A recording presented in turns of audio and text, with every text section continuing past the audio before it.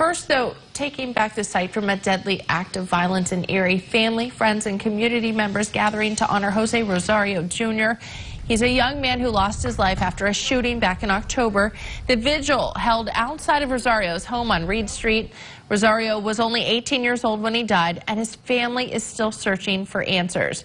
That shooting took Rosario's life, and it happened on October 15th when somebody forced their way into his family's apartment. Erie police have not identified any suspects. This breaks my heart. He was 18 years old. He was just starting his life. There are no words for this. I cannot begin to imagine the grief that his family has. And as a community, we weep for this. This is unconscionable. Rosario's parents are offering a reward for any information about their son's death. And that unsolved